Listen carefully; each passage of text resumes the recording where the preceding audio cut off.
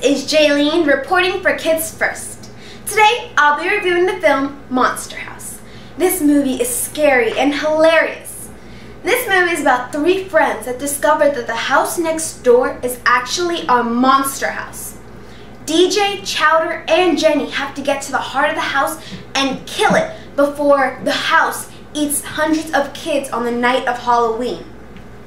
What I really liked about the film is how the animators did such a great job.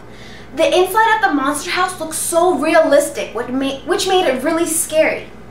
What I didn't really like is how one of the characters was always drunk all the time. Not the best influence for kids.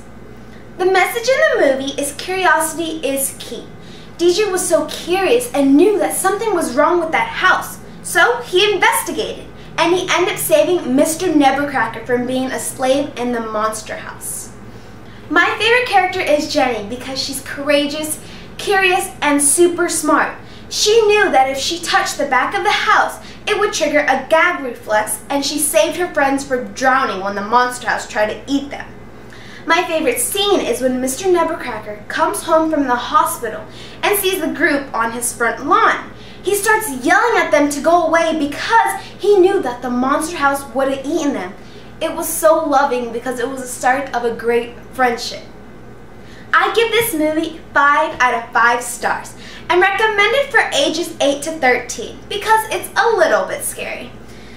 You can see this movie. It will be screening throughout July on HDNet Kidsy. This is Jailene reporting for Kids First. See you next time. Bye!